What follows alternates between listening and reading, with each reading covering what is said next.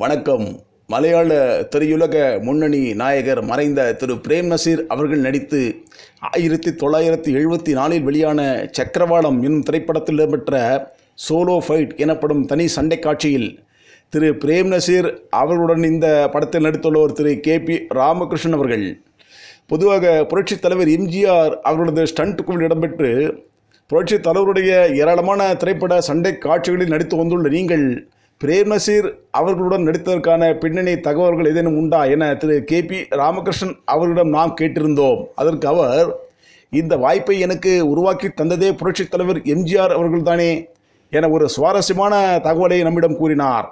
மேலும் இந்த படத்தில் நடித்ததற்கான ஓரிரு நிகழ்வுகளையும் இங்கு நினைவு கூறுகிறார் ஐயா திரு KP ராமகிருஷ்ணன் அவர்கள்.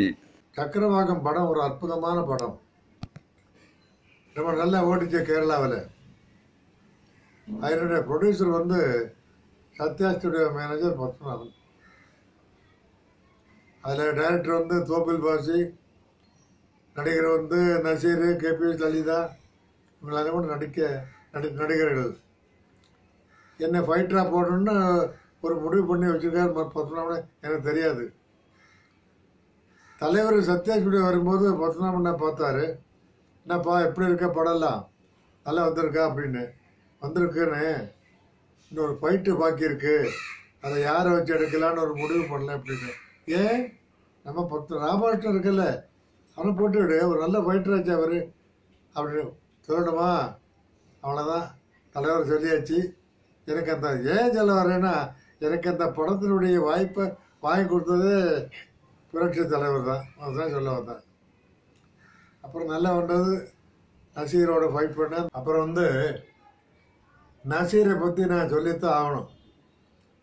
கேரளாவிலே 500 படம் நடித்த ஒரே நடிகர் நசீர் தான், வேறு யாரும் கிடையாது. இந்தியாவிலே உலகத்திலேயே கதாநாயகனாக 500 படம் நடித்து நசீர் ஒரு ஆள், தலைவருக்கும் தெரியும். இப்போ ஒரு முக்கியமான விஷயம் உங்களுக்கு நான் சொல்கிறேன். என்னென்னு கேட்டிங்கன்னா, கன்னடத்தில் ராஜகுமார் பெரிய ஹீரோ, ஆந்திராவில் NT ராமராவ் பெரிய ஹீரோ, கேரளத்தில் நசீர். இந்த 3 பேரும் தலைவருடைய சிஷ்யனுங்கன்னே சொல்லலாம். எப்போ சென்னைக்கு வந்தாலும் 3 பேரும் அவரை பார்க்காத போக மாட்டாங்க, அவர்கிட்ட ஆசீர்வாதம் வாங்கி தான் போவாங்க. முதல்ல மெரிலாண்டில் நசீர் சகோதரிங்கிற படத்தில் நசீர் நடிக்கும்போது தலைவர் அங்கே போயிருக்காரு. தலைவரை பார்த்து முதல்ல அப்போ தான் பேசியிருக்காரு, ரொம்ப சந்தோஷப்பட்டார், நல்லா நடிகனார். ஆனால் இன்னொரு விஷயம் என்ன கேட்டிங்கன்னா, தலைவரோட நசீர் பேசும்போது தமிழில் தான் பேசுவார் அவர். ஏன்னா இவருக்கு மலையாளம் தெரியாது. அதனால் அது ஒரு பெரிய சிறப்பு. அப்புறம் சொல்லிகிட்டே போகிறேன், நசீரை பற்றியும் சொல்லிகிட்டே போகிறான். எனக்கு ரொம்ப நண்பர், என்னை பார்க்க வருவார் சென்னைக்கு வந்தால். நசீர் வீட்டில் சத்தியம் கூட இருக்கிற நண்பர் தான். அப்புறம் வந்து படம் நல்லபடியாக வந்தது. அவர் ரெஸ்பெக்ட் பார்த்து ரொம்ப பாராட்டினார். அதாவது நசீரும் தலைவரும் சந்தித்தது 1957 மெரிலாண்ட் ஸ்டுடியோவில். சகோதரிங்கிற படம் நடிச்சிட்டு இருந்தார் நசீர். இவர் பார்த்து பேசினார். அதுலேருந்து எப்போ பார்த்தாலும் சென்னைக்கு வந்தால் தலைவரை பார்க்காத போக மாட்டார். அப்புறம் படம் ஸ்டண்டில் நல்லா பிடிச்சது. போயிட்டு என்னை பார்த்து, எனக்கு ரொம்ப சந்தோஷம் என்னன்னு கேட்டிங்கன்னா, சொல்லுங்கண்ணே, நீங்கள் தலைவரோட ஃபைட்டில் இருக்கீங்க, அவரோட ஆக்ட் பண்ணுறீங்க, உங்கள் கூட நான் ஃபைட் பண்ணுறது எனக்கு ரொம்ப பெருமை அப்படின்னு சொன்னார். இது எனக்கு மறக்க முடியாத ஒரு அன்பான ஒரு சந்தோஷமான செய்தி இது. அது மட்டுமல்ல, தோப்பில் பாசி பெரிய டைரக்டர், பெரிய எழுத்தாளர், அவர் கதை வசனம்.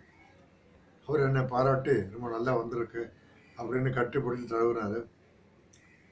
அது மட்டும் இல்லை, எனக்கு ஒரு நல்ல அமௌண்ட் கொடுத்தாரு பத்மநாபன். அது தலைவர் சொல்லி தான் அந்த அமௌண்ட்டு கிடைச்சது. ஏன்னா அவர் சொல்லலைன்னா அந்த பேர் கிடைச்சிருக்காது, வேறு ஜட்ஜினை இப்போ தான் போட்டிருப்பாங்க. இந்த ஃபைட்டை பொறுத்த வரையிலும் மாஸ்டர் வந்து அழகர் சாமிண்ணா நல்லா எடுத்தார். நசீருக்கு பிக்கப் மைண்ட் இருக்குது. எப்படின்னா, ஒன்று சொன்னால் உடனே பிக்கப் பண்ணுவார். ஃபைட்டில் வந்து டைமிங் இல்லாத ஃபைட் பண்ண முடியாது, ரொம்ப கஷ்டம். இதுக்கப்புறம் எப்படின்னு கேட்டிங்கன்னா, எனக்கு நிறைய பட வாய்ப்பு வந்தது மலையாளத்தில். ஏன்னா என்னால் நடிக்க முடியல. காரணம், தலைவரோட படத்தில் நடிக்கக்கூடிய வாய்ப்பு அதிகமாக இருந்ததுனால எனக்கு இந்த மலையாளத்தில் நடிக்க முடியாமல் போயிடுச்சு. ஆனால் ரொம்ப சந்தோஷப்பட்டார் தலைவர் கூட. பரவாயில்லப்பா, அடிக்கடி படமெல்லாம் வந்திருக்கு, நல்லா நடிச்சிருக்கேன் அப்படின்னாரு.